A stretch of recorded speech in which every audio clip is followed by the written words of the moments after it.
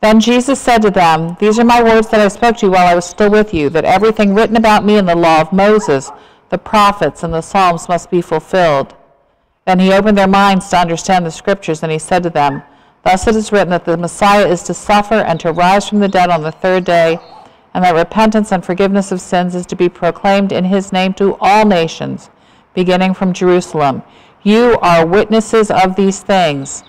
And see, I am sending you upon what my Father promised. I'm sending upon you what my Father promised. So stay here in this city until you've been clothed with power from on high."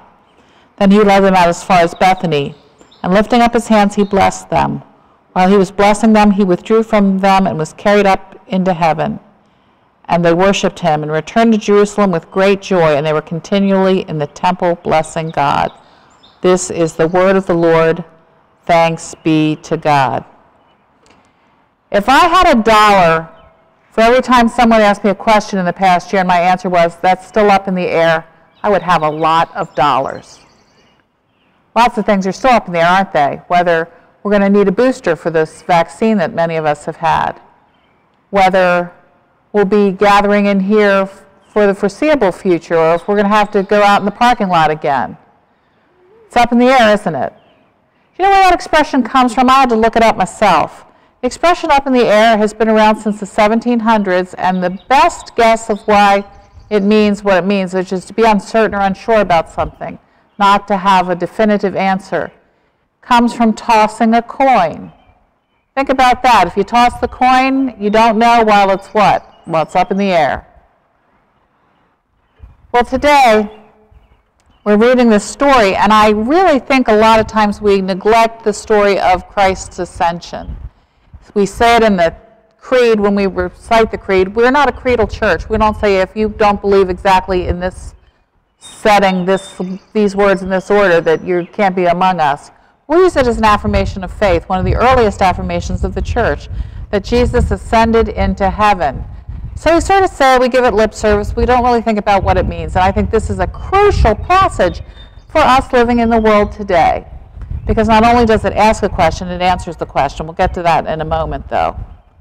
Jesus is with his disciples in both accounts, both the same story written by the same author, with just a little bit of different focus on each one. 40 days after he has been resurrected from the dead.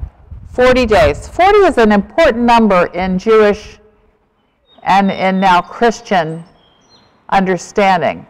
40 days and 40 nights of rain for Moses on the ark. 40 years in the wilderness for the Jews wandering in the desert.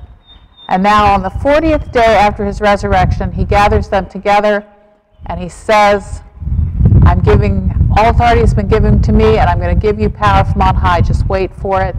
And they watch him go up into the clouds. Now remember, clouds are important too, because the cloud came on the mountain when Moses was there, and God's presence was in the cloud, as God's presence had been in the cloud when they were traveling for those 40 years in the wilderness. So the cloud comes down, and Jesus is gone from their sight, and they stand there staring up into the sky with their head in the clouds at that point. If you read my newsletter article, I've said I love Pentecost. Pentecost is a great story about power and proclamation and fire and wind and all this great sort of special effects that happens. But I really get the ascension, because I think I would have been standing there staring up into heaven going, wait a minute, come back. They'd just gotten him back. He'd been killed. He'd been crucified. He was buried in a tomb, and then he was back with them, and now he's going again.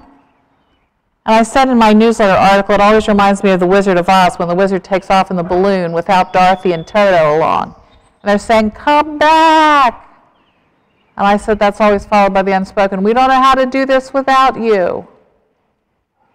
But just as there had been men in white standing outside the tomb who said to the women, why are you looking for the living among the dead? He is not here. They're saying, why are you staring into the sky? He told you what's going to happen. Now, it's amazing, isn't it? They're still looking backwards, because they're saying, Jesus, is this the time you're going to restore Israel? Is this the time? They're looking backwards. They want things to be the way they were when David was king. They want Israel to be a power among powers. And Jesus has to open their minds to understand the Scriptures, to see that his kingdom is not of this world. And then he's taken from their sight. But before he goes, he says to them, and you will be my witnesses. You will be my witnesses here in Jerusalem. You'll be my witnesses in Samaria. You'll be my witnesses in Judea. You'll be my witnesses to the ends of the earth. So their question, is this the time, is answered with a different answer. It's, you will be my witnesses. I've said before that word will, if you're a lawyer or you've been to a lawyer, there's a difference between will and shall and may. You know, you may be my witnesses. It's possible that you'll be my witnesses. You have the power to be my witnesses. It's up to you. What does Jesus say? You will be my witnesses. And where? Here, starting here. The place where they had killed him. The place where he had been put to death. You're going to witness to these people. Then you're going to go where? Samaria. What's in Samaria in this time? Samaritans. We don't like them. And we're supposed to go there and witness throughout all Judea. Now remember, these are folks from Galilee. These are people from the looked down upon poor section of town in this nation. You're going to be my witnesses here and to the ends of the earth. Well, let me tell you what, Cockeysville, Maryland, Hunt Valley, Maryland, if you're not from the era of saying the Apostles' Creed this way, is the end of the earth for these folks. We are here because they took seriously the call to witness. Because look what they do. They worshipped him. They returned to Jerusalem with great joy and were continually in the temple blessing God. This is before Pentecost. This is in John's Gospel where he's breathed on them when Thomas is not there and they receive the Holy Spirit, but this next week they're still hiding. This is Luke's account where we are waiting for the great outpouring of the Spirit on all flesh. We're waiting for what Joel had prophesied so many years before. Your sons and your daughters shall prophesy. Because when the day comes, I will pour out my Spirit upon all flesh, all people. All of them will be empowered to witness to my power and my glory and my majesty. But here they are, returning to Jerusalem with great joy, and they were continually in the temple blessing God, no longer afraid to say that they belong to Jesus, who is the Christ, that they understand that this is God's Messiah who is raised to new life. They are not going to be afraid anymore, and they're going to witness. And we are here today because of that power from on high that clothed them and lifted them up and filled them and sent them into the world. This is one of those times we have to look back in order to look forward. And I think that's going to be what I'm looking at next week is too. Looking back and moving forward. Looking back to the truth of God in Jesus Christ, to his resurrection, which is why every now and then it is a good thing that we do when we recite one of these affirmations of our faith. It's a good and wonderful thing to remember what it is that we believe and to say it out loud together. But we have to take it seriously, don't we, in today's world? Because there are people living within the sound of my voice, which is going to travel through this neighborhood, who do not know that they have a Savior. They do not know that they are loved. They do not know about grace. They do not know about power. There are people who feel so disconnected from everyone right now because of COVID, and even before COVID, they have felt disconnected from one another. But we have the way to connect them, don't we? Because we have Christ in our midst. He's in the sky in the sense that he's up in the air because he was taken from their sight in the clouds and is seated at the right hand of God. But that's not about being away from us. That's about being who he was meant to be in power. But he is still with us because he's within us in our community. He's within us in our fellowship. He's within us in the sacraments of the church. I'm hoping that we'll be able to start baptizing soon again. I've had some calls about baptism from people in the community who have had children during the pandemic who want them to be baptized into the family of God in Jesus Christ. I want us to be able to share communion. Even remotely, we're still connected. But look at what Zoom has done for us. And I am so tired of Zoom. I've got to order 3 new pairs of glasses because of Zoom. I've stared at my computer so long my eyes aren't working anymore.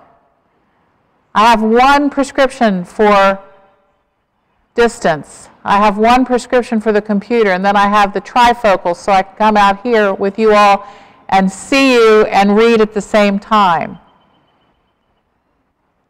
But without Zoom, we wouldn't have been connected. And with Zoom, we've had people all over the country attending our worship services. We've had liturgists who have appeared from Liberia. They may seem like the end of the world from us where Nathan and Anna are, but no. We're the ends of the world for where these folks were. They knew where Liberia was. They knew where Africa was because all they had to do was go south. They did not know about us then. But we are here because someone told someone, told someone, told someone. If you tell no one about Christ, if you tell no one that he was dead and crucified and buried and rose from the dead and ascended to heaven, who is going to know in the future? I don't like it when Christians wring their hands and say, oh, the world is just going to hell in a handbasket. Don't wring your hands, roll up your sleeves. Take this word seriously, because Jesus himself said, you will be my witnesses. You will be my witnesses, just as he had said, love one another as I have loved you. John baptized with water, but you will be baptized with the Holy Spirit not many days from now. Again, we're looking backwards because we celebrate Pentecost every year, and some people come to Christ on Pentecost. They'll wander into a church and they'll see everybody dressed in red. They'll hear the story of the Holy Spirit and they'll feel something in their hearts tugging at them. But for the rest of us, it's like, why do we celebrate Christmas every year? Jesus isn't born every year. Why do we celebrate Easter every Sunday, much less the big day of celebration? It's to remind ourselves what God has done and will continue to do in and through us. So many things are up in the air right now, but this is not one of them. Christ, who was and is to come. And until he returns, as he has promised to do, to claim us all and take us to the kingdom that has no end, until that time, he is with us because he said that. We didn't preach the Great Commission this year, but you know those words. Lo, I am with you always, even unto the end of the age. I will be with you always. I am with you always. But you have to tell somebody, because without you, people's future is up in the air because they will not know that they are loved. They will not know that they are given a second chance. They will not know that they are cherished by the one who created them, who sent his Son in order to redeem them, and who will be with them as he is with us always. So who are you going to tell this week? I'm giving you homework. Tell someone what God and Jesus Christ has done for you this week. Don't wait any longer, because he said you will be my witnesses. So witness where you live, where you are. Go wherever your Samaria is, because we all have different Samarias. Sometimes our Samaritans are particular people sometimes that we're related to.